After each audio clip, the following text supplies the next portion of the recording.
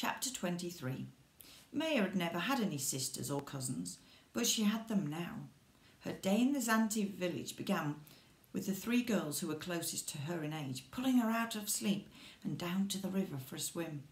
The swim did not have much to do with striking out over the water, nor with serious washing. It was about splashing and ducking each other and pretending to have been attacked by electric eels. And afterwards it was about chasing each other through the trees and combing each other's hair and persuading Maya that she needed a bead anklet. Then it was the turn of the babies, who were brought down to the edge of the stream and doused with water from hollowed out calabash shells while they screamed at the top of their lungs. Maya had a pair of babies that were her special charge. Tiny, big-eyed creatures who turned into thrashing demons when she tried to make them clean. When she got back with the babies, Miss Minton was usually at work on her English Jttrs dictionary. But today she was surrounded by a group of women begging her to do her imitation of a person with a stomachache. Stomachache, they chanted, because that was their favourite. When she needed a word for a dictionary and couldn't make the Jttrs understand, Miss Minton took to acting. They had enjoyed her horribly snapping teeth when she wanted the word for alligator, and they were impressed when she pricked herself with a needle to get the word for blood. But the one they liked best was definitely the one where she rubbed her stomach and doubled up with pain and groaned. Yet when Miss Minton, soon after she arrived, was struck by one of her blinding migraine headaches, there had been no need for her to act. The women found her leaning against a tree with her eyes shut and came back with a disgusting dark green brew of bitter leaves which she forced herself to drink, and in a few hours she was herself again. The Jttrs village was not the dark huddle of huts in the gloom of the forest that Maya had expected. It was in a clearing open to the sky. At night they could see the Southern Cross and stars so bright they seemed unreal. And by day the sun shone down on the compound where the children played and animals wandered. Nearly all the children had pets. A little boy with a crippled foot had a huge black bird-eating spider with a liana tied round its middle, which he led along like a dog. One of the chief's nephew owned a golden tamarind, a monkey so small that it could be covered by a human hand. Tame macaws and parrots and hoopoes flew onto people's shoulders and off again, driving Finn's dog to despair. By the time the sun was high and everyone was wandering about eating breakfast, Professor Glastonbury appeared. The Jttrs had woven palm leaf shelters for their guests, but he preferred to sleep on the carter's boat with the Arabella moored beside him so as to watch the boats and his collection, which was growing fast. After breakfast the women usually went to their work, weaving hammocks or pounding manioc roots into flour or making baskets. But Maya did not have to join them. She was allowed to go to the musicians. There was a man who played a tiny three-holed flute made out of the bones of a deer, and another man who had hollowed out palm trunks which made a noise like a tuba. Maya was learning to play the little flute, and the men sang for her. All the Jttrs did. She begged so hard. They sang their work songs and their feasting songs because they understood that Maya needed to know about songs like Miss Minton needed to know about words. And Finn needed to know about the plants they used for healing. And it was now that Maya saw what Holtman meant when he said that she would find the purely Indian music very different and not at all easy to write down. The songs were wild and strange and often seemed to have no tune at all. And yet the more she heard them, the more she liked them. But they wanted a fair exchange. "Sing, Maya," was heard as often as "stomachache." Maya had begun by singing funny songs for the children because she knew how much the Jttrs liked to laugh. But it was the old folk songs that they liked best. Sad songs in the minor key in which lovers were separated, ships sank, and people wept by open graves. By midday the Jttrs were usually asleep again in their hammocks or under the trees, and Maya and Finn would wander off to a cool part of the riverbank, keeping a wary lookout for Miss Minton, who might suddenly decide they should do some mental arithmetic or Latin verbs. "You know, I told you what my father said you had to do. Seize the day," said Maya. "Well, it seems to me there's no point in doing that here. You don't have to seize it. They give you the day." Finn spent much of his time with the old chief and the men who surrounded him. Because he had spoken a few words of Zante before he came, Finn learnt quicker than the rest of them. The chief was not a fierce warrior with feathers, as Maya had expected. He was more like a headmaster, and from time to time he would come out of his hut and lecture the Zante about what they should do, especially the women, who were supposed to work harder and get up earlier to bathe. Often he came out with his arm around Finn's shoulder. He had known Yara and remembered her.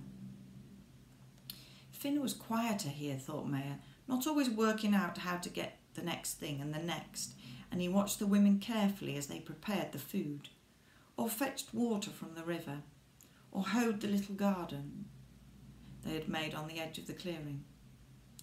"My mother must have done all those things," he said. "I wonder if it was hard for her to leave her friends."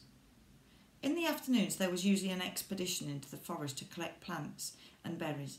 Maya could never get over how quiet the Zante were, how careful of the land. They treated every clump of trees or trickle of water as though they were old friends. They could walk barefoot over thorns and through swamps and piles of leaves, which might easily have concealed a snake, but somehow they knew it didn't. "They have wise feet," the professor said.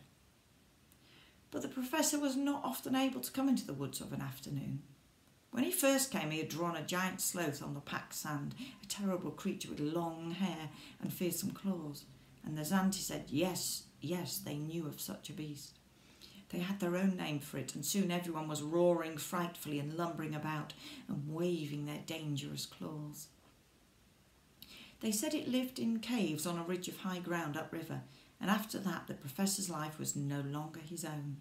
By midday every man who could be spared, and some who could not, had piled the deck of the carter's boat with logs and was waiting on board to show him the way. To travel on the fireboat after a lifetime of paddling canoes was the best thing they could think of. So far they had found no traces of a giant sloth or its bones. They had not even found the caves, but they had found other things: fossilised fishes and strange stones and the seeds of a flower that only blossomed every 20 years, all of which the professor stored away. And there was always tomorrow. But on the day which ended so strangely, the men had been out hunting. The Zante were not warriors. They did not fight battles with other tribes, and when danger threatened, they simply disappeared into the forest, often staying away for weeks. But when food was needed, they could use their bows and arrows with fearful skill. And now they returned with 2 wild pigs, a brocket deer, and a pair of plump bush turkeys. "Oh dear," said Miss Minton. "I'm afraid that means a party." She was right. The Zante were very fond of parties. They liked everything about them. They liked painting their faces in interesting ways. They liked making ornaments to wear.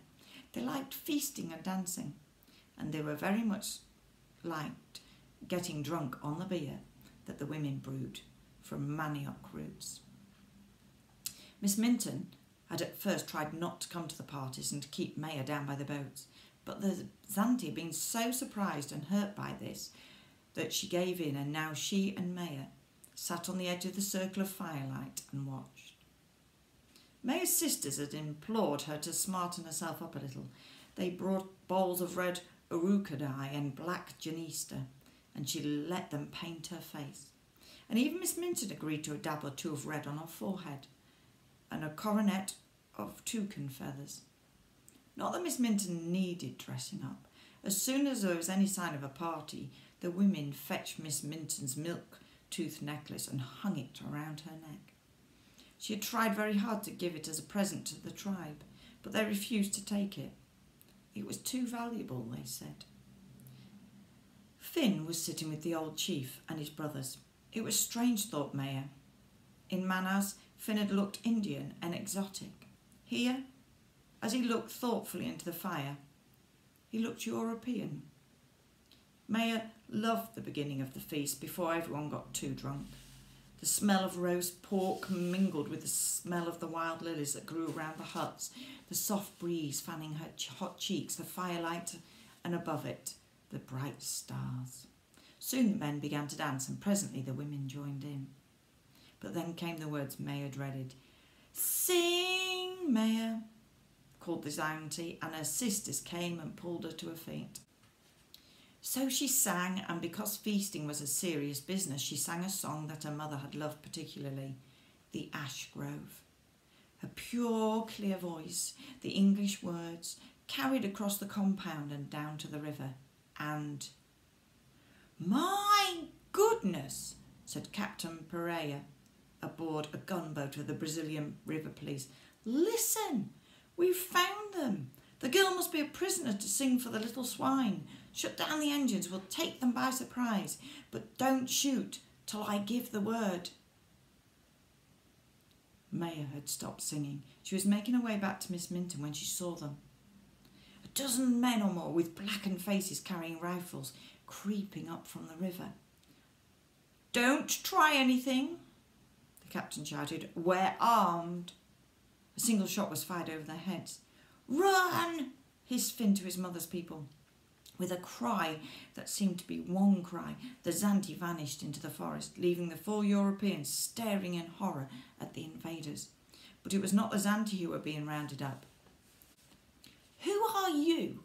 said Miss Minton furiously to the leader with his blackened face. "What do you want?" said Finn. Captain Pereira stared.